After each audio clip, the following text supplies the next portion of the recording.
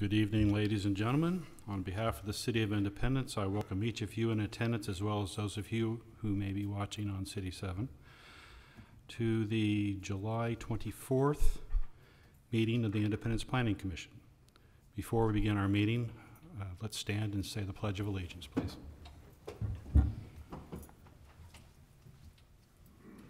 I pledge allegiance to the flag of the United States of America and to the republic for which it stands, one nation under God, indivisible, with liberty and justice for all.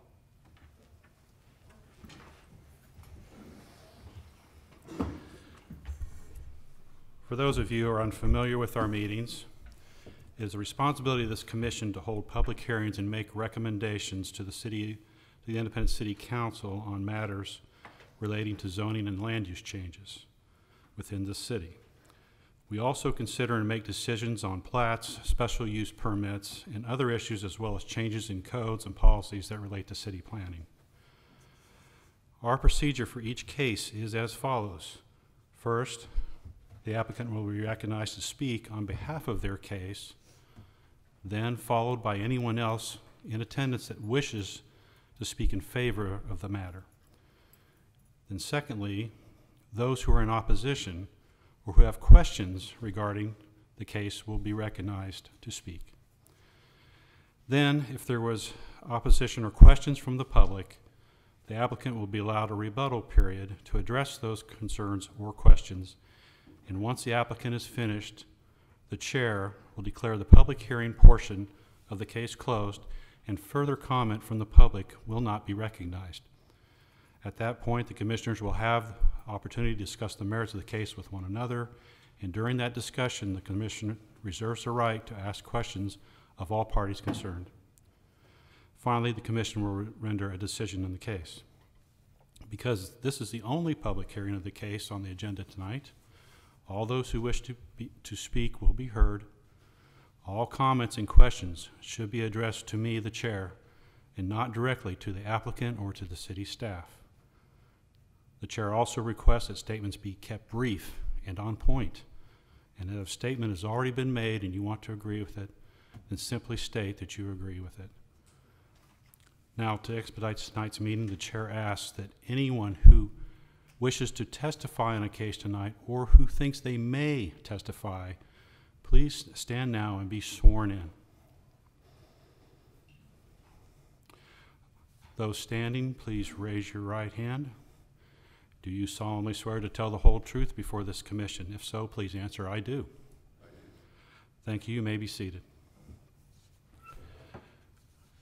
Is there any change to the agenda tonight? No, sir. The first item is continued public hearing, case number 18-125-01, rezoning PUD 19700 East, 39th Place South. City, give the report. Yes. The Spanos Corporation. Well,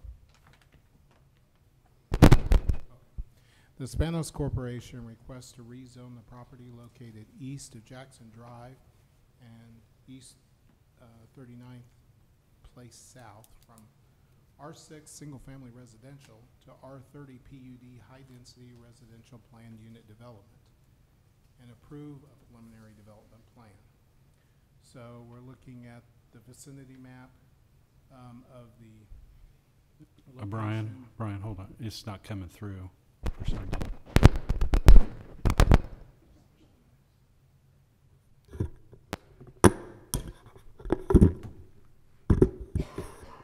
Hello? Okay. I will start over again. Okay. The Spanos Corporation requests to rezone property located east of Jackson Drive and 39th Place South from R6 single-family residential to R30 PUD high-density residential planned unit development and approve a preliminary development plan.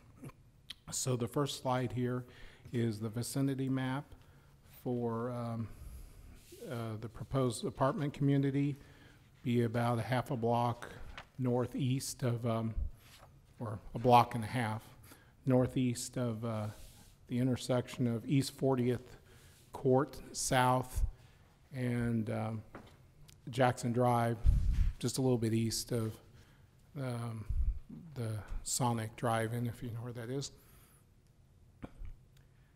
Properties to the north, south, and east are zoned R6.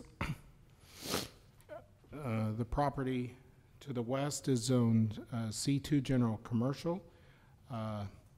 The city's comprehensive plan envisions mixed uses for the area.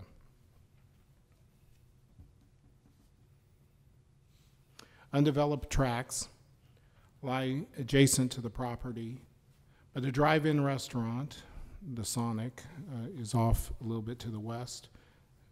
To the northwest, there's a hotel. To the south, we have a nursing home across Jackson Drive. And further to the west, over toward Independence Center, is an existing apartment community.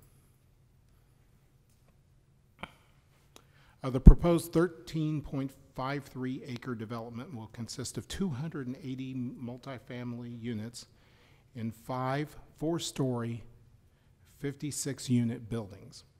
Each residential building will have 19 attached garages for a total of 95 garages. There are 299 parking spaces required, which they exceed. Amenities will include a 5,000 square foot clubhouse leasing facility with a saltwater pool and spa, a fitness center, media center, lounge, game room, kitchen facility, exterior gathering areas, and a dog park. The elevations will have fiber cement siding fascia with 30-year asphalt shingle roofs. The khaki and gray apartments will have interior entry. The clubhouse is going to be 2 stories in height with a large balcony and some storage areas. And that's the clubhouse. The preliminary development plan indicates 21 street trees, 15 parking lot interior trees, 5 parking lot perimeter trees, and 72 shrubs. But the final development plan will have to include end-aisle trees and associated shrubs on the perimeter of the parking as well. A 15-foot wide landscape buffer and fence will be provided along the eastern edge of the property. The western edge of the property will not have the landscape buffer because of the grade. The northern portion of the track will be screened by the grade and the wooded areas along the new north property line. Real quickly, I'll go through some of the pictures. So this is sort of at the south, you're at the southwest side of the site, actually looking more away from the site toward the neighboring properties to the west. This is the site itself, this and a little bit farther east. And this is looking more east.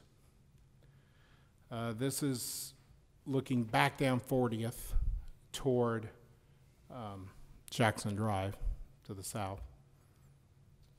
And this is at that intersection to the south, looking directly at those nursing home and assisted living facilities that are there to the south. This is looking back north, back toward the property. This is looking east from near the hotel toward the property. Here's looking back over the my left shoulder at the hotel. And then this is back west toward the Independence Center in the Cornerstone Apartments. And this is the end of the street.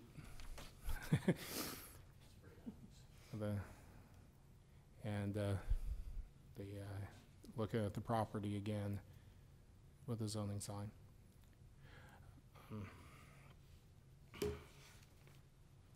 Staff recommends approval of the zoning request and the preliminary development plan, subject to the following conditions.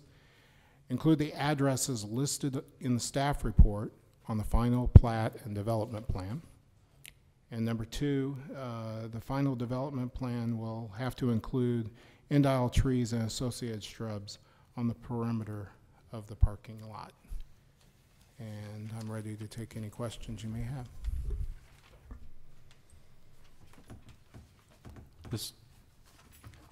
I haven't been real observant on some of these new units that have been going up. Do we have another 4-story apartment complex in the city?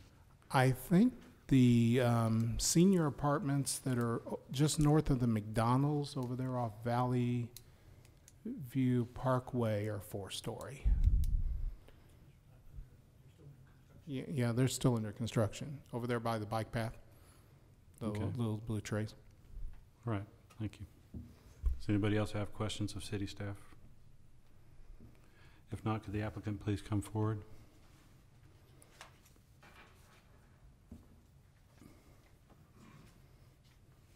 And state your name and address for the record, please. Good evening. My name is Bill Moore. I'm an attorney with White Goss Law Firm located in Kansas City, Missouri, here on behalf of the applicant, the Spanos Corporation.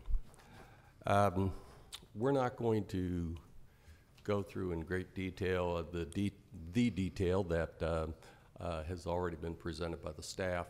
We're certainly ready to respond to any questions that you may have. I would like to give a few brief introductory remarks about Spanos Corporation and the proposed project and the reason for this particular location.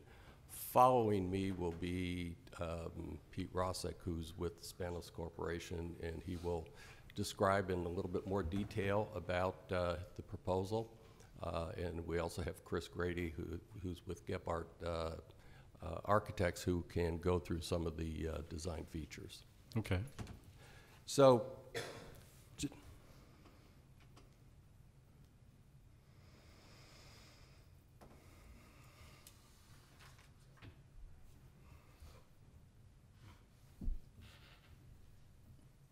all right. Brian, we have system failure.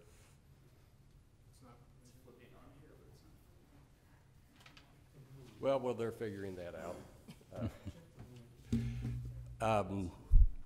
The Spanos Corporation is a large multifamily developer, nationally recognized. They develop high-end apartment complexes throughout the country. Currently, they've got several developments here in the Kansas City area, and we have some photos of some of these developments that that we'll be showing you that give you a flavor of what you can expect with this development here in Independence. This is going to be the very first project that Spanos Corporation has undertaken in Independence, and in fact, I believe it's the first one in all of Jackson County. This location was chosen. There we go. So all these people are here. And only a couple are going to talk, but the others are here if there's need for response from the commission to specific questions. So the location itself was chosen strategically because of its proximity to the transportation system, the highways, the proximity to the Jackson County Little Blue Trace Park as an amenity, the location and proximity to all of the existing retail that's in that area, as well as all of the restaurants that are located in that 39th Street corridor, and perhaps more importantly, because of its location to Centerpoint Hospital, where perhaps a lot of the tenants would come from. Again, the project itself, as Brian has already indicated, it's 280 units, it's five stories high, or 5 buildings total, 4 stories high. We do have elevators in these developments with the clubhouse, the spa, the fitness center, and the dog park. It comes with a tremendous amount of amenities built into the development itself, in addition to access to the amenities that I already mentioned in the surrounding area. So that, I think I'll pause here and let Pete get up and talk a little bit more about the project, and then we'll go from there. I'll probably come back after Chris is done, just with a few brief concluding remarks, and then we'll be ready for any questions that you all may have, or if you have them throughout the proceeding, feel free to interrupt and ask. Thank you.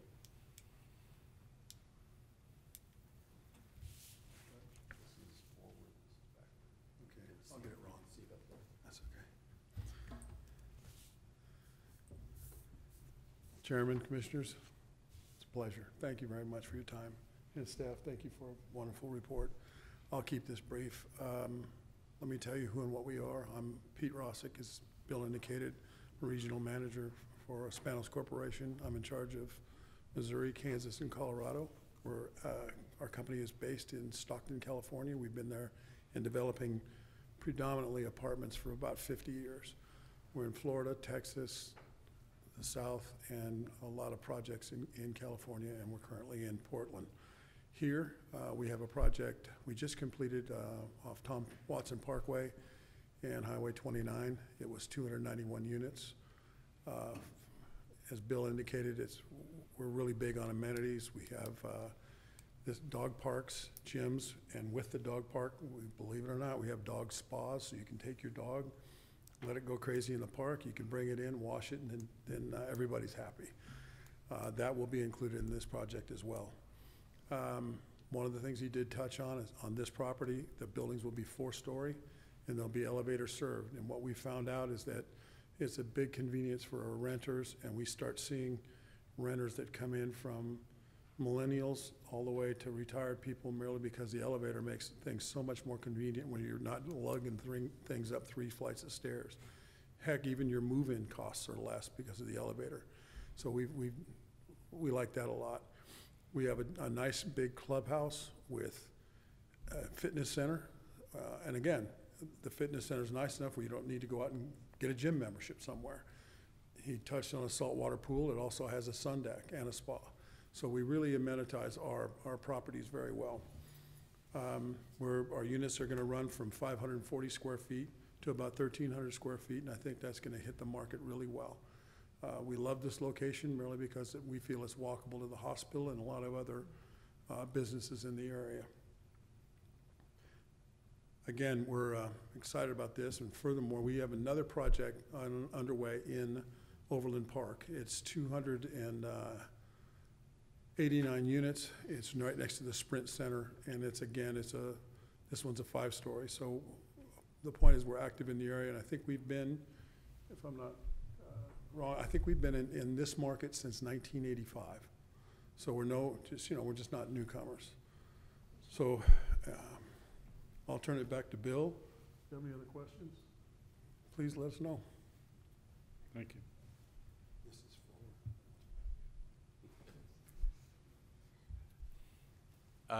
At this time, I think Chris Grady would like to come up and talk a little bit about the project itself and its layout. I'll be available for questions.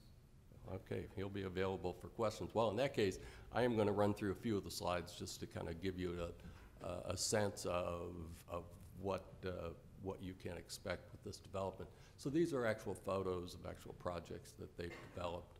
Are they all here in the Kansas City market? Yes. Yes, okay, so these are in their Kansas City market. And you can see that all of the amenities and the landscaping is all very nicely done. Photos of the fitness center. I've seen one before, never been in it. And here are some more of the exterior photos. I believe one of these is the dog park, and some of the pool, and some of the other amenities that again would come into this project when they begin construction. This is a representation of the building that will be built. Again, it'll be one of 5. And then finally, we're back to the front page. We have other detail behind this, but we'll save that in case there are any specific questions, and we can refer to those. Those are actually the details that you already have in your packet of the plans. A couple of things I want to point out with respect to this project, and I think Pete alluded to it, but with these amenities and this type of development, this is a market rate housing project. And I think that's important to emphasize. They believe that they have the ability to come in and put this kind of a project in with this level of amenities and get the rents out that will make it work. And I think we're excited to see this coming to our community. One of the other things to mention is that this is about 14 acres. There's probably another 15 or 16 acres that's also owned by the community of Christ Church, available for development. And with this property going in and putting the infrastructure in that they're going to be required to put in, it will now make that property developable. For example, the sanitary sewer it has to be brought in from the Little Blue Parkway. So it's coming in from the east and bringing it all the way across the vacant property to serve this property on the west end of the entire vacant area. So that makes that all the more developable when and if there's a party to come along that's willing to undertake that project. In addition, there will be a couple of other pad sites that will be left available for the owner to develop at some time in the future. And they're also finally bringing in some, the public road system into the project to make it developable, which again just brings that on and makes it ready for that next property to become developed.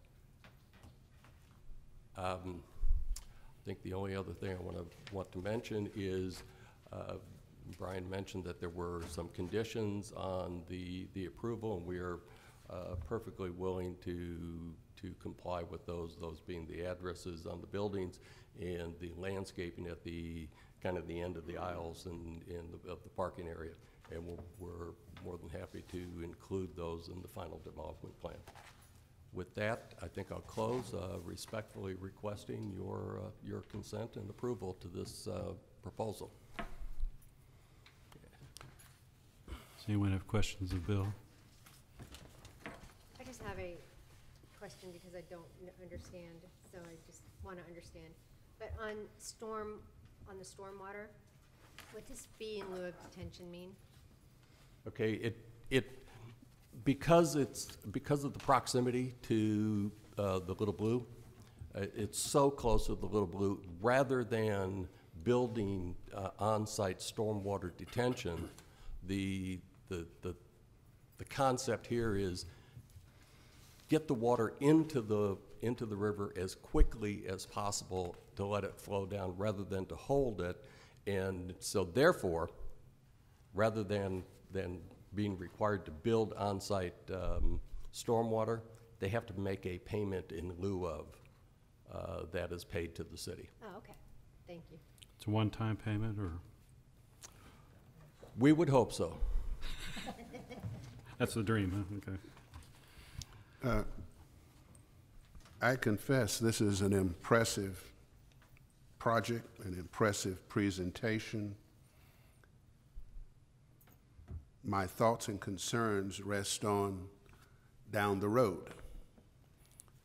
Tell me about what your project looks like after 30 years. My concern is, it's beautiful today. Will it become a cash cow in 30 years? And what will this project look like in 30 years? And what will its impact be in 30 years? Help me out, Counselor. Fair question, Commissioner. Again, my clients are developers and owners of the projects that they build. So they'll be here managing this project, and they will continue to manage it and keep it in the same pristine condition that it is in today. You're not going to see something that 30 years from now is going to be an eyesore. I think you've been in the market since 1985. 85. Do you have any pictures of the project from 1985? We don't have any loaded, no, but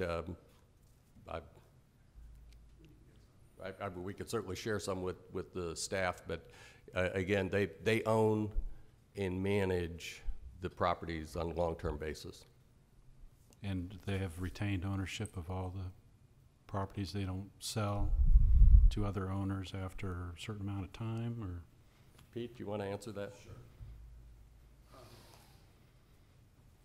This particular property, well, let me back up a little bit. We're developers, we're general contractors, we're managers, and we're owners. So we do it all within the house. Yes, we have sold probably a lion's share of our properties, but there's a handful that we, for different reasons, we keep, manage, and maintain for ourselves. This will be one of them. Jennifer, with our company's been here since the mid-'80s and has a laundry list of properties that we developed in the Corbin Crossing area, in Overland Park. I believe it was original purchase was 1,700 acres, of which we stole some off, and then built a variety of properties that you could drive by right now, and they're beautiful. They're maintained well, they're landscaped well, and compared to my stuff out west, it's easy to maintain things here. Everything grows. You put it on the ground, it's wonderful. But no, we will maintain it and we will own it. Does this landscape is going to be supported by a in-ground sprinkler system? Of course. Okay. It's designed by a landscape architect, registered here. Okay. And all of our properties are. And we will have a landscape maintenance company do what they do every week. I would like you to see our project that we did up on 45th. It's absolutely magnificent. It's landscaped beyond belief. It's beautiful. Do you have some pictures? Yes, we did, and you saw some of those. Well, let's take a look. That right there is the backside of our clubhouse, which goes out into a grassy area. Isn't this the proposed Nope, this one's actually standing. This is the one on 45th. bill? Yep. Counselor, I think you presented that as a rendition of what is coming, a representation of what is coming. Well, it's a very similar to the building. The new building will look a little different in the elevation, but this one is built. It's standing there, and you can see how large the trees are that's around the pool, and that's not a joke. I'll take you there right now. They're that size. To the right side of the picture, the trellised area is a hammock garden. So there's two hammocks side by side, and then where I'm standing is at the pool deck, and the pool is right here in spa, and the clubhouse is behind me. And the open grass area is just for, they take the, what are those things called? What are they?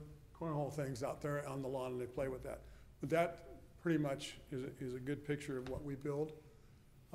This also, if I were to take that previous picture and turn to the right, the picture on the bottom left shows you the pool. Those are the hammock gardens there. That's a tot lot that we installed, and that's the entrance to the Haven, which is the one up on Shoal Creek. We finished that last year. And again, you can see how extensive the landscaping is, and you can see how well it's maintained. Well, Jim's a gym. That right there on the bottom left is a dog park. It's about an acre. This proposal would be a little smaller than that, really, because we just don't have the land. On the right is a fire pit, and it's the same project. And again, you can look beyond the pool, and you can see the same architecture on the building. The area to the left is a covered patio for barbecues and cooking. And again, top left is our entry. And again, you can see how well and nice it's landscaped. That's really all the pictures that we brought with us.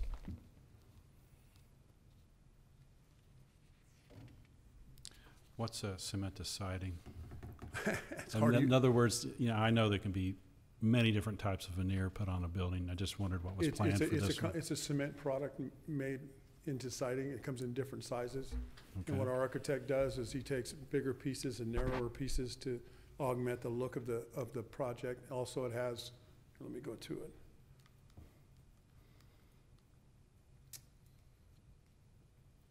Okay. It has, so you can see on this elevation, the areas that on the top are a different color, and they're also a different size of siding. As you come down, we use a narrower siding, and it's made by James Hardy Company. It's impervious to just about anything. And what do you anticipate the rent structure? Our smallest units will probably start right around $7 to $750. And our largest units would probably be about $1,600, $1,650.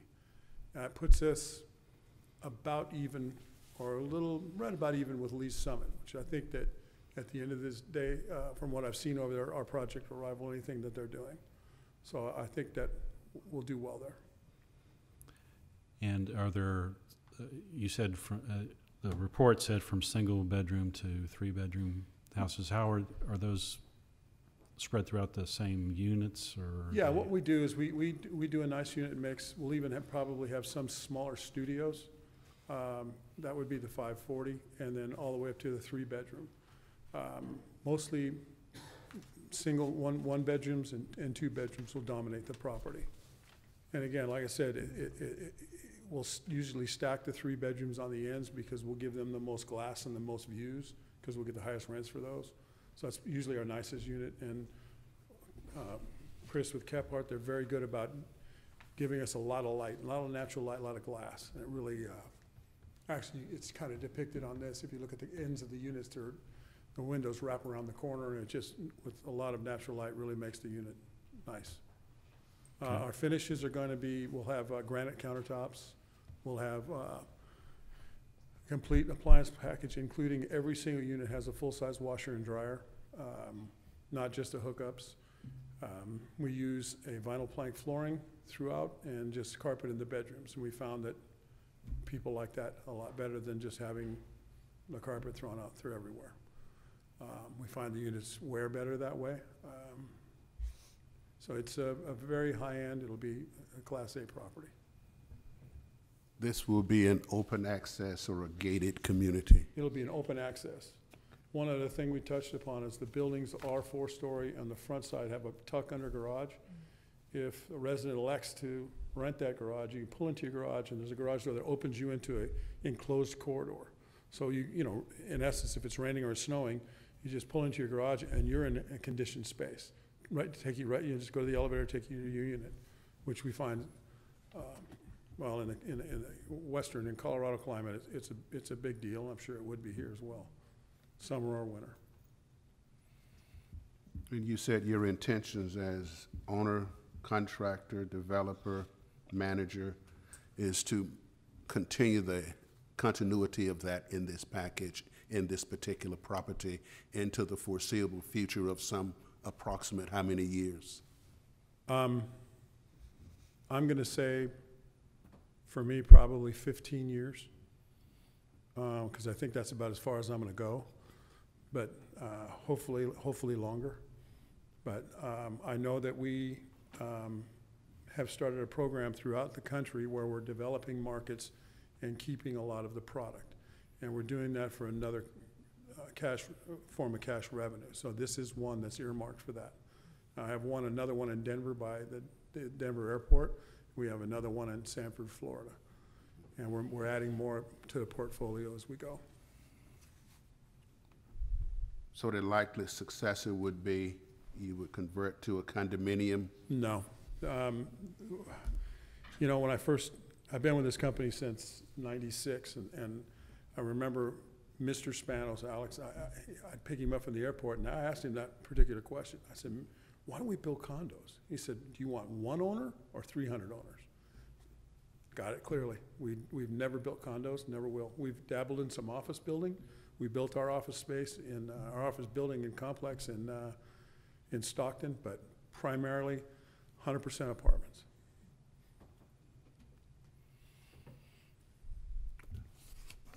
Okay. Are there any other questions? Are these conducive for people to have children here? Absolutely, and that's primarily why we provide and offer a 3-bedroom product. So we have, it's a 3-bedroom, 2-bath, and we put a shower and tub, a shower in one bath and a tub in another, merely because we've been told that, people with family, the kids need a tub. So it is, but a 3-bedroom is a family unit. I saw the playground equipment, and I thought, well, maybe that's for grandchildren. Yes, it could be. It very well could be. And it gets used, which is great. And all the amenities get used. It's great to see. Like I said, the project up north, you put your heart and your soul in these things, and then you go out there and you actually see people using them, and it's great. It really is.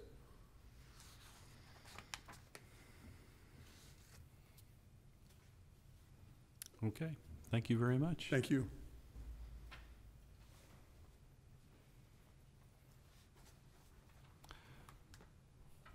Is there anyone else that would like to speak in favor of this case? Is there anyone here who is opposed or has questions? Okay, the public hearing portion is closed. Commissioners have any questions of staff or comments? I have a comment. Okay. One of the things that impresses me about this project is it goes along with what we've been studying to become a city for all ages for the last 2 months or whatever we've been doing. So, I mean, I think that is a good start to that, to say, yeah, we're on board. So, it's cool. Very good observation. Thank you. You're welcome. That's it. Okay.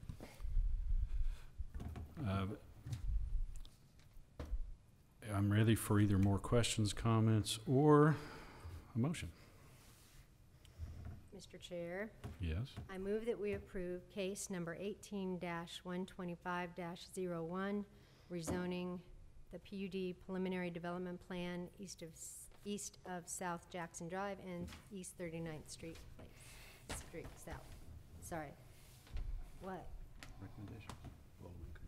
Including the recommendations. Do I have to read those recommendations? No. Thank you.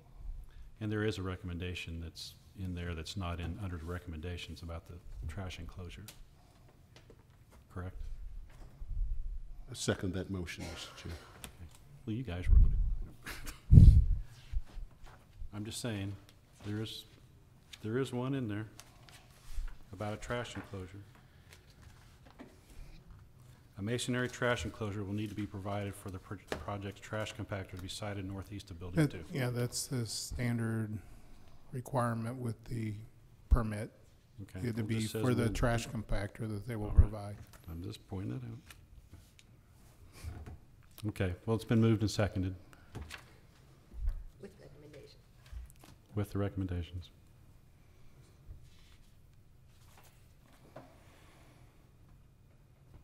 So we're ready for the vote?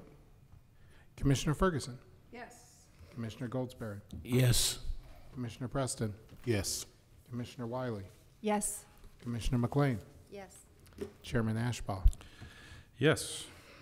Case number 18-125-01, rezoning PUD for 19700 East 39th Street Place South has been approved.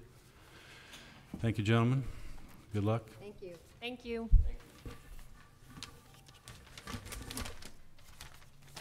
Next thing we have on our agenda is a consent item, case number 18-320-03, final plat, Varese Vale PUD, 13th plat. Voorhees Vale. How you say that again? Voorhees Vale. Voorhees, just like it's written. Okay, thank you. I can't remember what we do. We just vote. We just say, Somebody makes motion and a second, and then you vote. okay, motion, please. Mr. Nobody? Chair, Yes, ma'am. I move that we approve case number 18-320-03 for Hasty Vale, I don't know how I say it, PUD 13th plat. We have a second. Second. Virginia seconds. Ready for the vote? Commissioner Ferguson, Yes. Commissioner Goldsberry. Yes. Commissioner Preston, Yes. Commissioner Wiley, Yes. Commissioner McLean, Yes. Chairman Ashbaugh. Yes. Case number 18-320-03, final plat for East Vale, PUD, 13th plat, has been approved. Next item on our agenda is case number 18-100-13, rezoning of 1208 and 1210 East US 24 Highway. Yes, so Mark Cosgrove requests to rezone part of the property at 1210 East US 24 Highway from O1, which is office residential, to C2, general commercial, and obtain a special use permit for used vehicle sales for the entire site. This vicinity map, as you can see on the screen there, shows the general location of the site, which is on the north and west, depends on how you want to categorize that, side of US 24 Highway. This is the zoning for the area. The small portion zoned O1 is noticeable. It's sort of a pink, tannish color there, as all other properties along the frontage of the highway here are zoned C2. Properties behind the street frontage of the highway are zoned R6 single family. In this aerial photograph, the zoning portion of the applicant's property is only where the recently demolished residential building was sited on the front part of the site. Most of the Eagles Lodge building is zoned C2 along with the property behind, and the parking display area, I guess you'd call it, to the east. This aerial photo was provided by the applicant and provides further information on the layout of the site. The X marks the spot where the residential building has already been demolished. The former lodge building will feature an office on the south end of the building with a shop cleanup area on the north end. Vehicles will be displayed in the parking area on the east side of the site.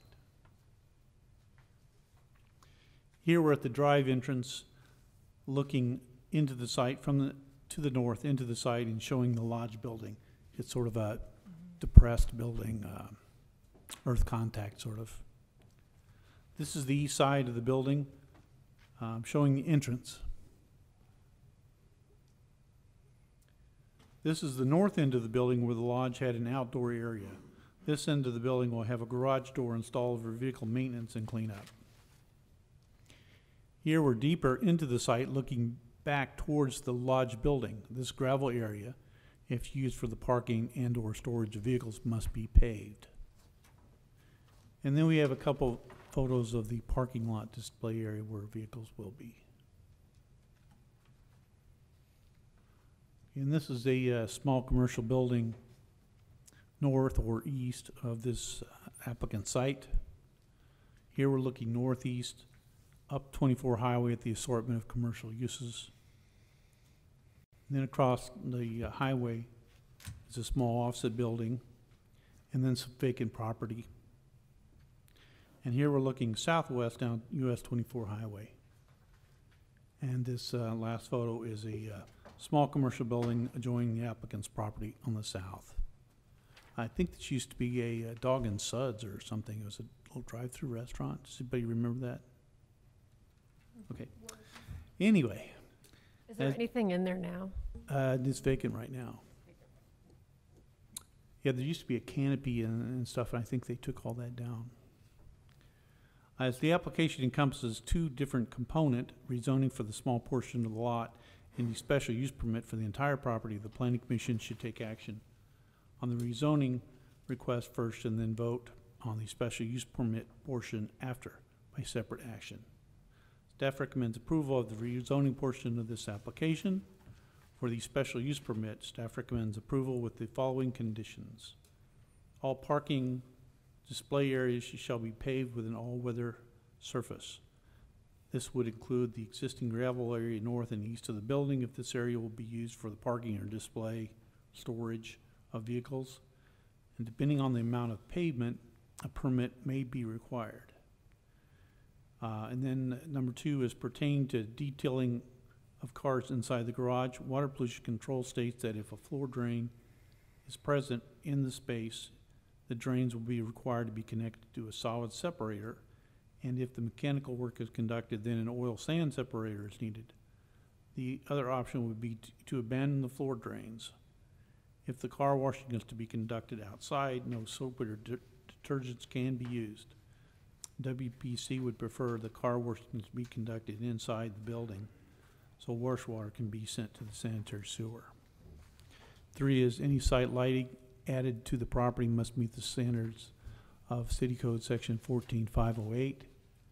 Number 4 is the ADA parking spaces need to be updated to reflect the current city and national standards for marking and signage.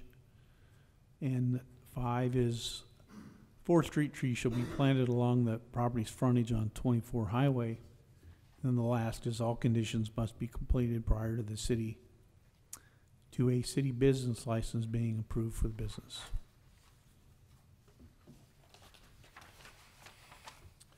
Thank you, Stuart. The applicant come forward, please, and state your name and address for the record. Mark Cosgrove, 4822 Northeast Pebble Beach, Lee Summit, Missouri.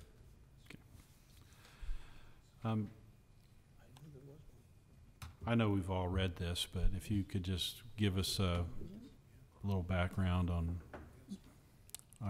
what you've done in the past and kind of what your intentions are for this, and if you're deciding if you're going to work on cars or just sell them, or what you're going to do. Okay, well, currently where I'm at now, I've been there, April will be 30 years. Excuse me, Mr. Cosgrove, can you move the microphone a little bit closer to you there? Oh, okay. Thanks. But anyway, currently where I'm at right now, I've been there 30 years, so looking at this property due to I've had flooding issues where I'm at now, and we don't do any type of mechanical work. We send it all out. Only thing we will do on site is clean up, get the cars ready.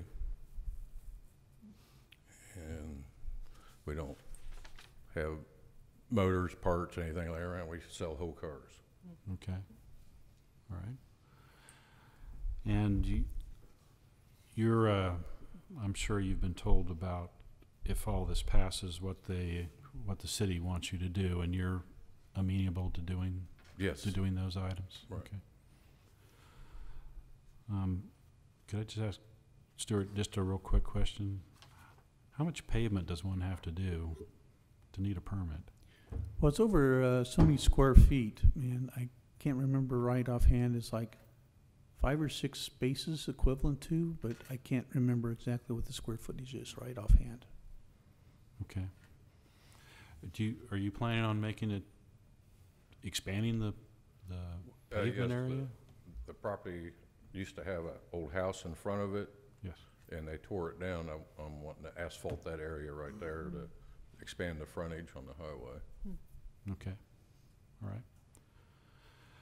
Does anyone have questions of Mr. Cosgrove? So you do own this piece of property that was? I'm sorry, I can't. You do own the piece of property that was demolished with the X on it? No. The property I'm buying, the Eagles Club, I assume, or whoever, I think it's bank owned now, they had the house removed. Where I'm at now. Yes, it's all part of the same property. Okay, thank you. There was on that number 3, it's about the site lighting. What lighting are you thinking about using? What, for outdoor lighting? For the LED?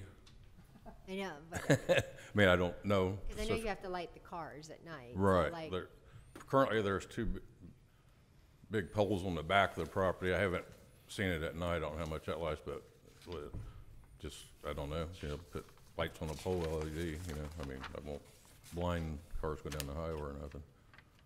Just for security reasons, because we close at 6 every night, so we don't really need a lot of lighting other than for security. Right. Yeah, I just don't know if you'd given some thought as to what type of lights you're gonna put in, or how tall, or any of that. Oh, I mean, like normal street light, no, not that tall, probably. something like his unusual car lot. Right, yeah, probably, 20 feet, I guess, yeah. Okay.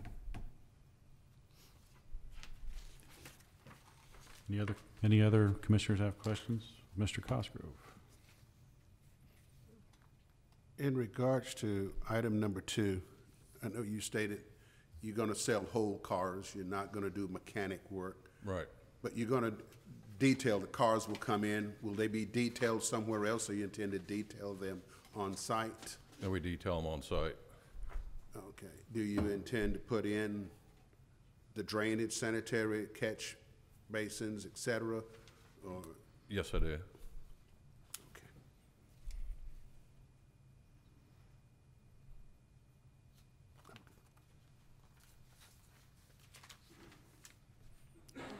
Okay, I think that's it. That it? Thank you very much. Thank you.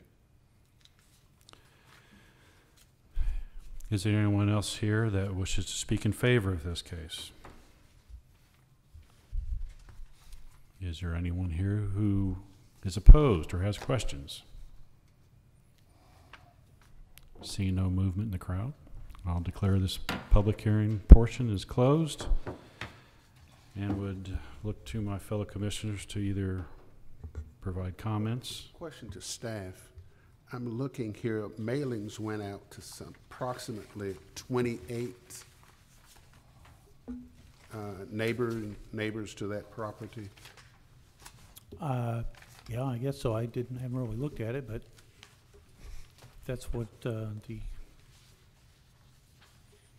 if that's what the count is on the sheet. Yeah, it's an approximate count. I'm just taking that there's nobody here in favor or opposed. And I take it that these did go out. Mhm. Yeah, actually, on this case, I wrote the letters, and Miranda, our admin, she mailed them and had this, mailing affidavit taken care of, so. And then I posted the property with the sign. But this is a commercial property, it's been that way forever, and they're not really making a change, significant change to it. Cool. So I'm not really that surprised that no one showed up.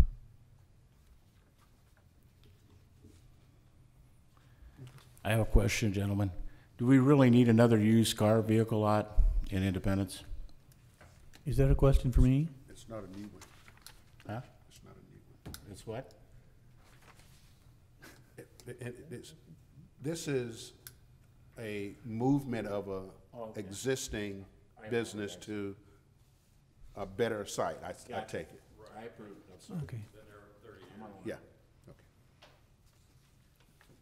Well, that is a question for later, maybe, but anyway, I don't know. Are we shooting to be the used car capital of Missouri or something? But anyway, I do appreciate that because that is a bad spot where he's at, and it's flooded several times, and he's been there a long time. So I'm happy to see him actually move over there. And Either that or sell boats.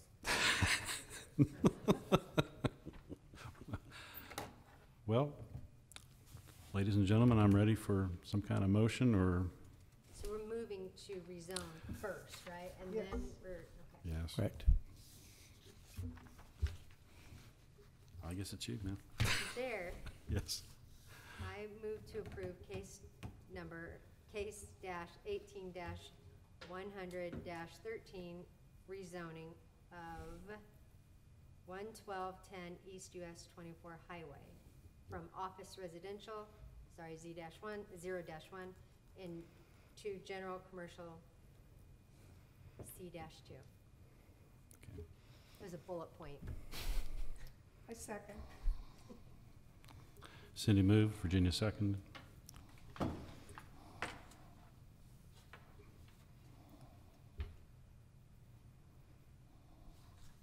Ready for vote? Okay. Commissioner Ferguson, Yes. Commissioner Goldsberry, No. Commissioner Preston, Yes. Commissioner Wiley, Yes. Commissioner McLean, Yes. Commissioner, Chairman Ashbaugh. Yes.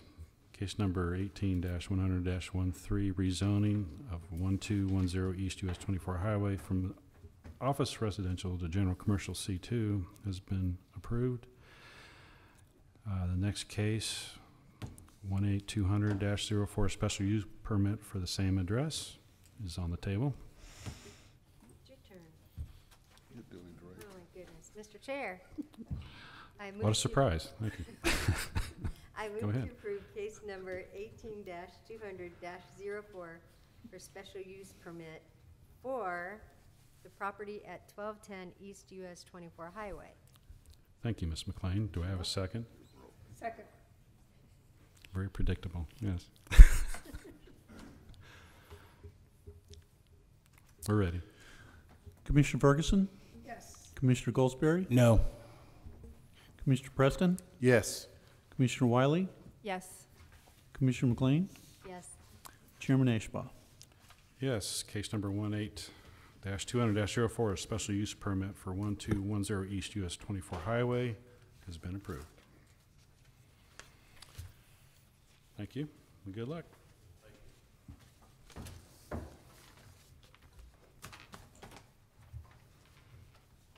Okay. Case number 18-400-03, home business at 3101 South Schrank Road. Can the city have the report? Can we have the report, please? Yeah, but before I go into the report, I'll point out on the first slide here that was an error. It says used car sales. That was from the previous slide presentation. So this is the home business at the church. Daniel Brett Hedrick seeks to operate a home business from Glenview Baptist Church at 3101 South Schrank Road to teach firearms safety and instruction. So this is the vicinity map, basically just south of where Schrank goes into the frontage road that's down below 291.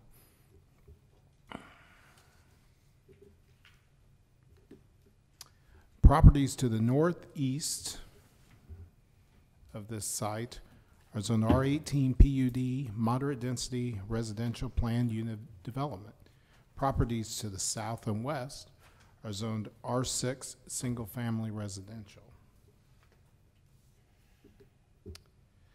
Townhouses and apartments lie to the north and to the east.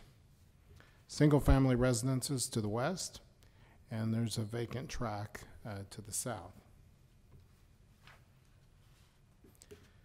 The business's classroom instruction will include videos, worksheets, and firearms safety and maintenance materials and tools. No actual firearms or live ammunition will be permitted on the site. The applicant will teach 5 clients at a time.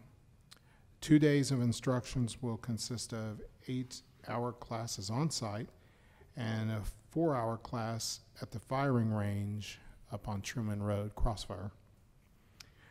The church has parking to accommodate 30 cars, and the site has been inspected and approved by the city's fire department and the Building Inspection Division of Community Development. Real quickly, I'll do a tour of the neighborhood. This is looking directly east across Schrank at the church. This is looking south down Schrank. And this is looking the opposite direction from the church to the west to the residential neighborhood. This is back up Schrank going toward 291. This is the parking lot south of the church. This is the backside of the church, the drive that goes around, and the tree line that separates it from the apartment project that lies further to the east. And this is looking back to the east on the north side of the building at the drive that comes back out to Schrank.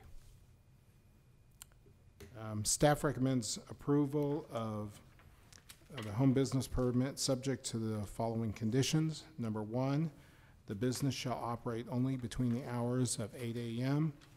through 10 p.m. And number 2, no actual firearms or live ammunition will be permitted on the site. And I'm ready to take any questions you may have. Point of clarification. I keep hearing home business and I keep hearing church. Which is it? Well, if you recall, we amended the home business regulations, I'm thinking early this year or late last fall, to allow for home businesses in places of religious assembly to be called home businesses. This is the first one of these that we've had. Oh, thank you.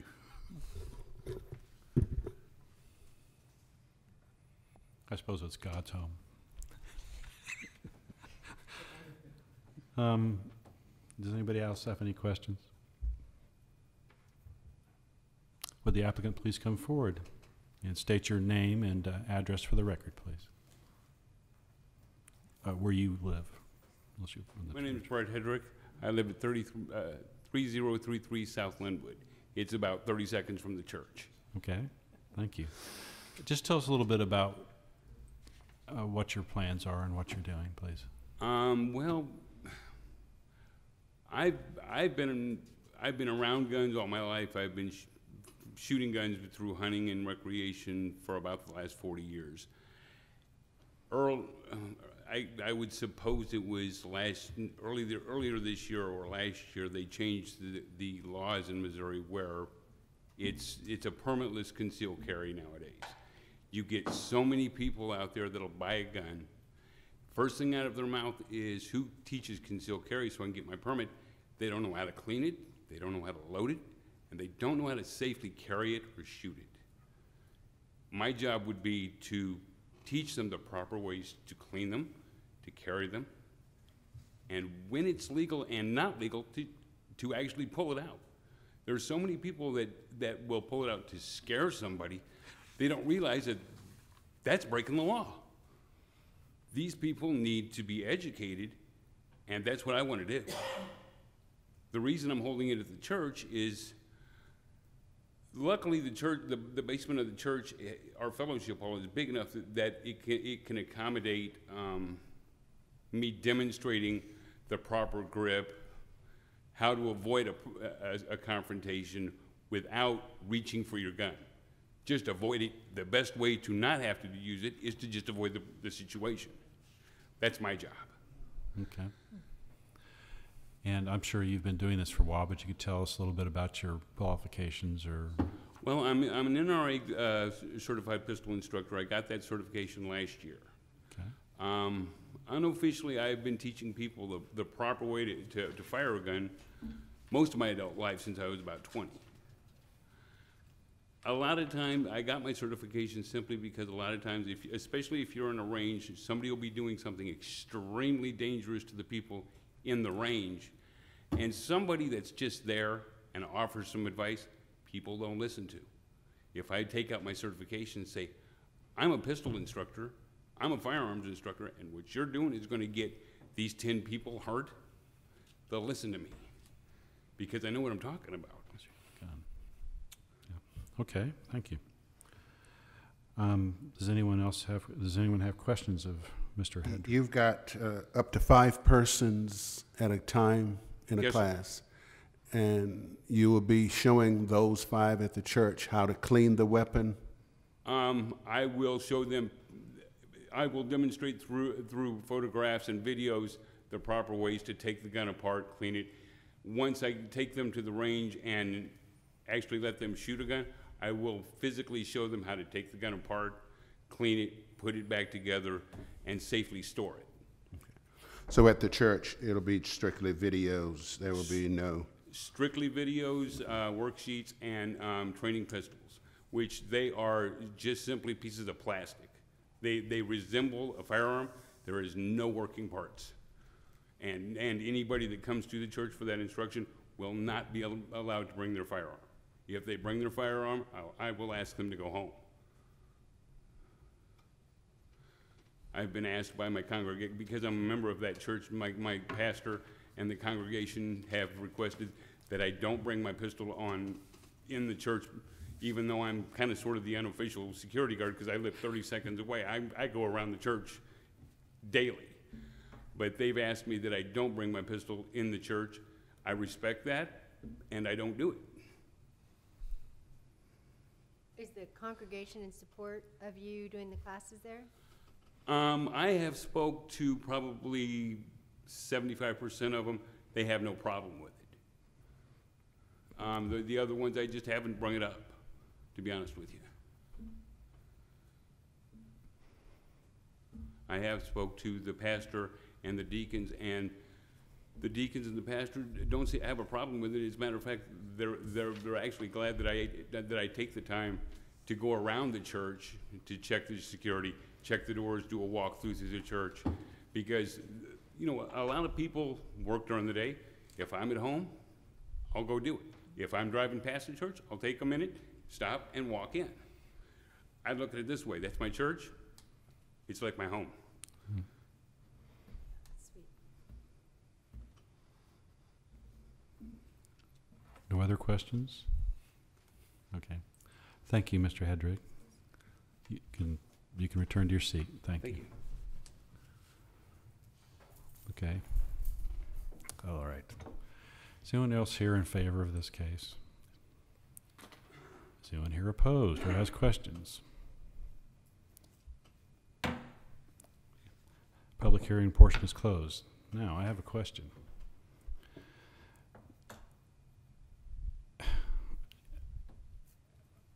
I like what you're doing, but I've got a question, okay? So it's not a criticism. My question is, he's getting this permit, it's in his name. It's not the church's name, right? Mm-hmm. So if down the road, not that because he does anything or anything, but these other 25% of the people get kind of upset and the church says, we change our mind. I mean, is the permit going with him, or is it going with the church, or where's it going? No, home businesses don't transfer to another location or another person. So it's actually, He could go to a he's got the commercial permit, location. but it's in the church's. Well, it's just name. like you would rent an apartment or rent a house and then run some business out of it. He would have to get approval of the property owner, which I believe he has in this case, signature of the church pastor. But if the church says, no, you can't do it in here, you just can't move it somewhere else. If he did move it to another residential location or church, he'd have to come back through here. Or he can move to a commercial location and he could just operate. But with home businesses, they are issued to a certain person at a certain location. They don't just transfer around like another type of business. Well, but you can see where my question is going, because if somebody is renting and the person who owns the house does he have to be aware of that's going, a home business going home? Because when the guy applies, does he have to say who owns the house? Well, we're supposed to get either a letter from the owner saying it's okay for the applicant to apply for a home business, or have the landowner sign the application. And I Okay. believe that's what happened in this case. Okay. It's not really any different than the apartment complex. I'm sure they haven't bought it yet, but they have a contingency contract, so they can proceed. Okay. Well, I just wondered, so down the road, this application is valid for a year? It has to be reapplied, or is valid for the rest of his life? Business license is good for a year, and he has to renew that annually. But the home business approval stays valid as long as business stays there and he follows the same standards that he was approved by the planning commission for. I'm sorry, say it again, please. Well, any conditions that the planning commission put on this application, as long as he continued to follow those and follow the standards of the city code, there's no change to it. If he wanted to. So in other words, it's like every other business. He gets a renewal notice, and Yeah, they send out license renewals every year, and he has to renew that to business licensing. okay. And so you wouldn't know any different unless we get a he complaint. told you or somebody Yeah, complained. Okay. that's right. All right. Well, I guess I can live with that. Anybody else have questions? I don't know if I necessarily have a question. It just feels odd to be deciding that this falls under us. I don't know why, but it does feel odd. I mean, there's this part of me that is like, does the church really understand the liability of this? So there's this mother part of me that wants to protect them, Yeah. which really has Hold really on, nothing to just do hold on a sec. I'll give you a chance. So, I don't know. I wish there was someone here from the church. I think that's where I feel like there's not quite enough information. Did you get a letter from the church? Or did you get permission from the, actual written permission from the pastor or whoever? While he's looking for that, sir, come back up to the microphone again and just kind of tell us how the church is set up. Is just the pastor in charge, or is like a board in charge? Or? There's a pastor, and we have a set of deacons. Okay. The application that Stuart had me print off and sign, it has a place for the pastor to sign along with the church number and his contact information. Okay. I asked him specifically, does he agree to it?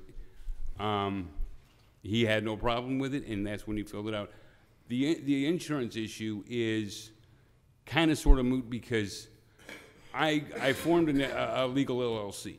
I'm going to get an insurance policy for my business. So my customers or my clients will be working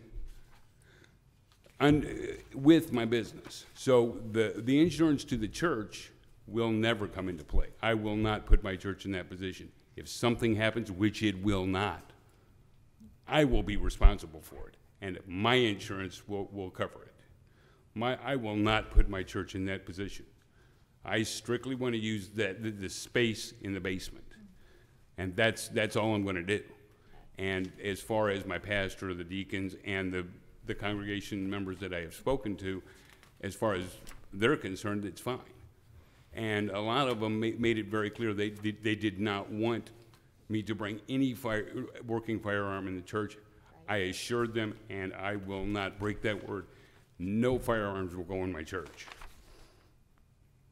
Well, thanks for clearing that up. I think that's, and again, it's not you specifically. It's just this is kind of a new thing for us, and we're just trying to ask questions. To be honest with you, I ran a window cleaning company in this city for 20 years. For 20 years, I'd get an application renewal, I'd send it in with my payment, and they'd send me back my occupational license. I was done. When I heard about this thing, it was kind of like, huh? I was really confused. Yeah. But they said I needed to do it. I got the paperwork, and I did it. Well, we appreciate that. Thank you. Thank you for your time. Sure. Am I done, or does somebody else have another question? Just have another seat, and we'll see how this plays out. All right, thank you. Thank you. Question to staff. The signed application. Yes. With the pastor's signature, you have that? Yes, I do. Okay. Is it notarized? We don't Is it require required? notarization of our applications. Really? No, we don't. Could I make a recommendation that maybe that happened? That in the future? I mean, just saying. Charlie, you got that right. You got that in the minutes? Okay, thank you. I know, it's just another piece of paper, another thing you got to do, I know, but still, in this litigious era, I think that might be a good idea. Okay, any discussion we need to be on here, or you guys okay? Billy? Billy, are you okay? I'm just, you're just pondering something, I can see you. Like, I think I'd feel better if the congregation was here. Other than that, I don't even know what to ask. This is all new territory. I have a question. After the classes that you give in the training out at the firing range, what will they be qualified for?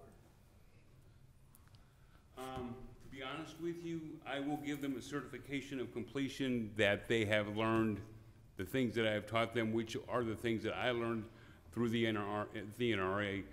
Other than that, they will not be certified or qualified legally for anything. They will, in their own mind, they will know how to operate their gun. They will know how to clean their gun. They will know the proper steps to safely store that gun.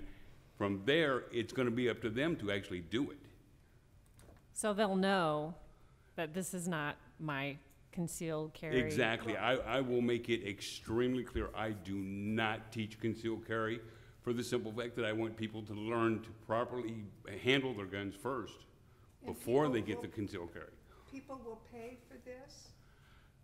Believe it or not, yes, they will. How do they find you? Do you have a website or? I have a website, I have business cards, I have a membership at the range. I meet a lot of potential clients at the range because I will see somebody doing something wrong. I will offer my assistance to give them a tip so they don't hurt themselves. If I could give an example, I would be more than happy to if you all wouldn't mind me giving you an example. About 2 months ago, I was at the range, and the way it is, the firing line is like where you guys are, and back behind where I'm at is where you load your magazines and the pistol. There was a woman with a 12-gauge shotgun at the firing line. She racked the slide, aimed down range, and pulled the trigger. Nothing happened. She did the same thing again. Nothing happened. She turned around, aimed the 12-gauge shotgun at a concrete floor, racked the slide with me directly in front of her, and pulled the trigger. If that 12-gauge would have been loaded, I'd be dead. I simply walked over. I said, "Ma'am, please never do that again. The muzzle of that firearm goes downrange. If it's not downrange, it's in a case." She got a little upset that I offered my assistance, but in the same respect, she risked my life. Yeah. That's a good point. Okay.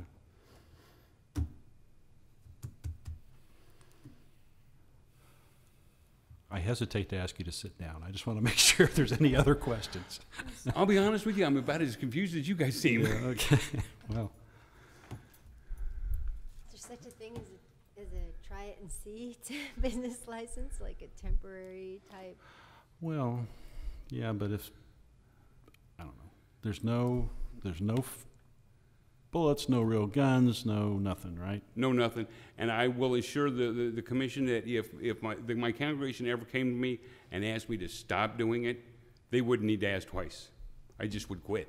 Yeah, I think you're that kind of guy. Yeah. But you said there's plastic guns. Is that Yeah. right? Yeah, they're solid plastic imitation guns. There's no working parts on them. Okay. Well, I'm sure if you have more questions, fine. If you're ready to take a vote, I'll need a motion, but, I'll answer any question anybody has. okay, well, we'll see. I'm just kind of waiting to feel the crowd out here. What do you,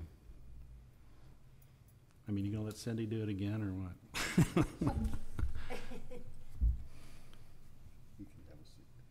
Okay. Tell you what, go ahead and sit down. I think we're ready to vote. Thank you. Thank you very much. Mr. Chair, Yes, Billy? in the matter of case number 18-400-03, home business permit at 3101 South Schrank, I recommend approval, Okay, thank you, Billy, as stated in the with the recommendation. recommendations of operating hours, Okay, thank you, Billy. With conditions.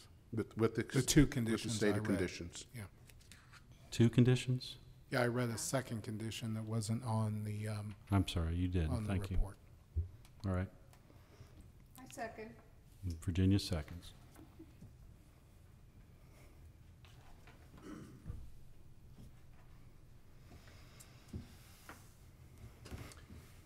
Commissioner Ferguson, Yes.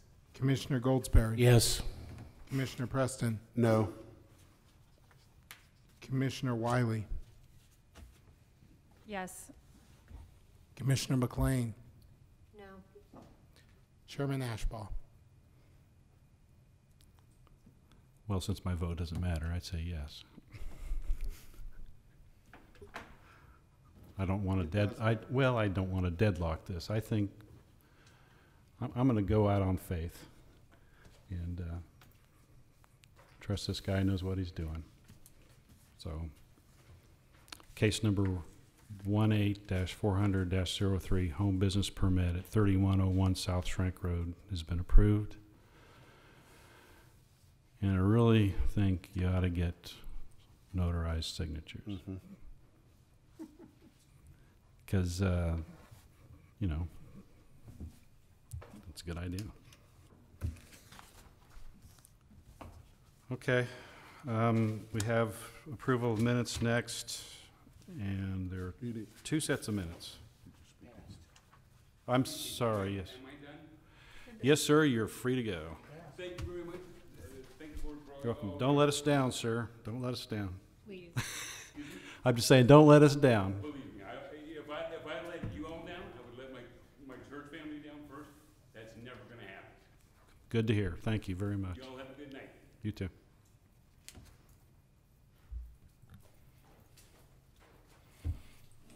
Approval of minutes. If anybody have any corrections or comments? Got two sets.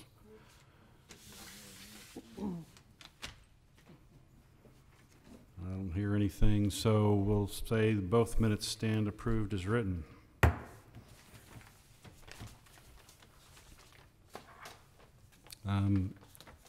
Any questions for commissioners, for the staff, I mean, from the commissioners?